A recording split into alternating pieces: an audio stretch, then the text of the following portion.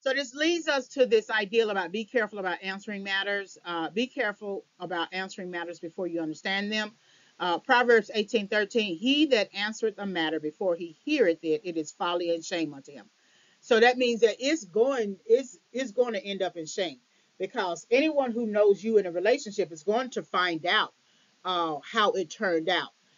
And it's usually they left you, they got with somebody else. You, they managed to put a baby in you, right? And so then that continues, or that extends their territorial dominance. So now they can pull at you anytime they want. They can claim, you keeping me from my child, right? They can even try to take you to child support. Now men are getting child support, especially if the woman makes a lot of money. Men are getting child support, so they can create a situation, provoke the situation where you get mad because you're already mad that they decided to go on ahead and leave you. You couldn't put them out. What happened was, in that situation, the person who wasn't coming around either came around, or they found a new hustle. They found another person that they can move in with, and then they can lie to that person about you, and that you're the one who's causing all these problems and keeping him from the child and things like that. And then they'll push this idea about child support or whatever. So they have to provoke you in order to get custody, so then they can get child support. So it's a game. It's a whole hustle. So be careful not to answer a homeless matter, because this is actually a homeless matter. That's the truth of the situation. The homosexual squatter is homeless, and their goal is to not be homeless. And they're going to do whatever they got to do to not be homeless. And so be careful not to answer a homeless matter. That means you have to address it as a homeless matter and or a homosexual squatters matter before you understand the person's problem. Be sure that the person classifies what you believe is a problem as a problem. If the person does not see their homelessness as a problem, then it is not a problem for the person. Just because you call attention to it as a problem doesn't mean that they see it as a problem. You can go back, how they are affected by homelessness is that they have a distorted vision. Because as long as they can go find a spot, pitch a tent, as long as they can go into the shelter, get some water and use the restroom, as long as they can maybe sometimes sleep in the airport, um, sleep on a bench, right? As long as they can go find a place in the woods, no one knows that they're there and will mess with them or anything like that. No animals or anything like that. As long as they can do that, as long as they can get some disability money, as long as they can um, get a few dollars. Sometimes they can go to their brother's house and take a shower and things like. As long as they can have little conveniences along the way, they're not going to change the situation. So then they don't see it as a problem for change. They don't see it as a problem for change or to change. They don't see it as a problem.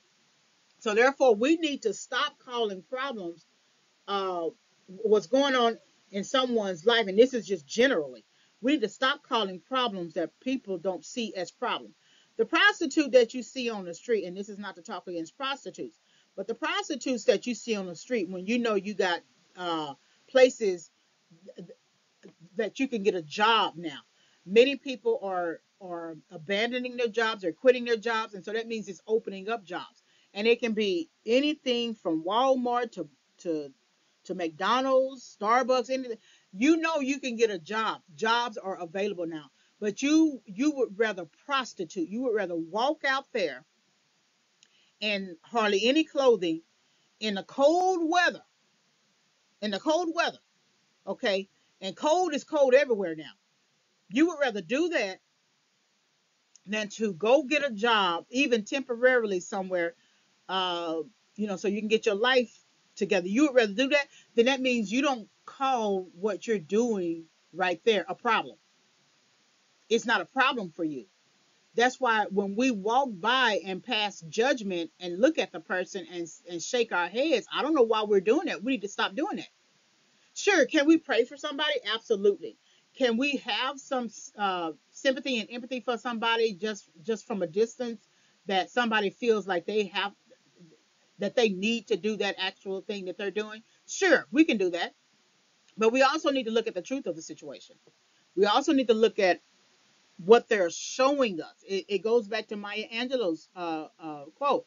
If a person shows you who they are, believe them. We need to stop saying that they have a problem if they don't call what they have as a problem. They don't label it as a problem. The drug dealer, or the drug addict, until that person confesses that taking this drug is bad for me and I got to stop, until they do that, it's not a problem for them. It works for them. They manage to panhandle, get about $20, go to the drug dealer, get some drugs, do a hit, and that's their productivity for the day. It worked. The goal was to get some money to get some drugs. It worked. Until that goal is challenged to get some money to get drugs, you saying you saying to them you getting money to get drugs is wrong is not going to resonate with them. Is not going to penetrate. They don't care. They manage to set a goal, endure a goal, and complete a goal. That's goal. Now that's setting, enduring, and completing a wrong kind of goal, but it was a goal nonetheless. So if the homosexual sets the goal to find somebody to live with, so he is not homeless, and he found someone, played a game, played the emotional mental game, and managed to live in the person's house by permission and stay there for a long time by permission, then it worked. It's not a problem for him. Not contributing anything, not getting on the job, whatever. It's permitted. She permits him not to work.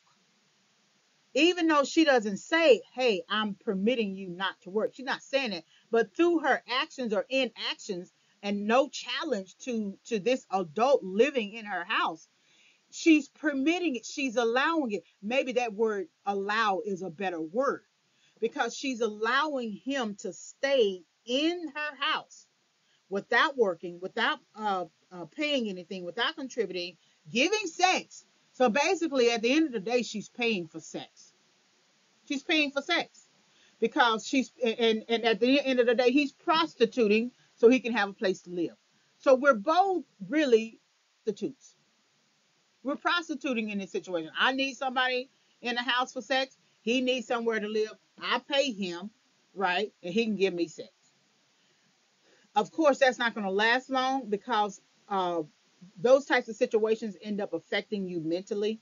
You never fare well when you are in those situations, and you struggle when you're out of it, because then you get addicted to the situation.